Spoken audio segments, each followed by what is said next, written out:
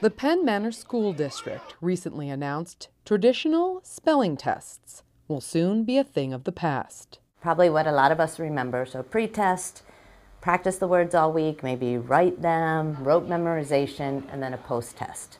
Instead, teachers will evaluate the spelling skills of 3rd through 6th graders as part of their writing assignments. That change in routine, I'm sure, is difficult for some people. You might hand out a paragraph and say, I want you to respond to what you read in this story. Spelling counts. Spelling will count for no more than 20% of the overall grade. It's a change teachers suggested during curriculum discussions. We haven't eliminated spelling or teaching spelling.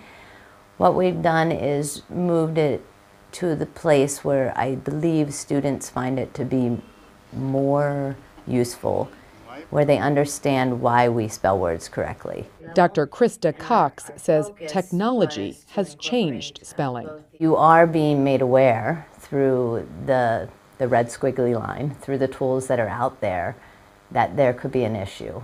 But she says spell check isn't the answer. How do we make sure the students know how to use these tools correctly so that they'll be successful? The district doesn't mind embracing the tools of our time, much like students used a good old-fashioned dictionary a generation ago.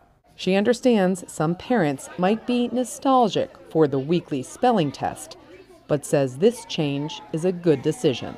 I don't think it's a bad thing that that's how we did it, and I don't think it's a bad thing that we're trying something different for the children in front of us today. In Lancaster County, Meredith Jorgensen, WGAL News 8.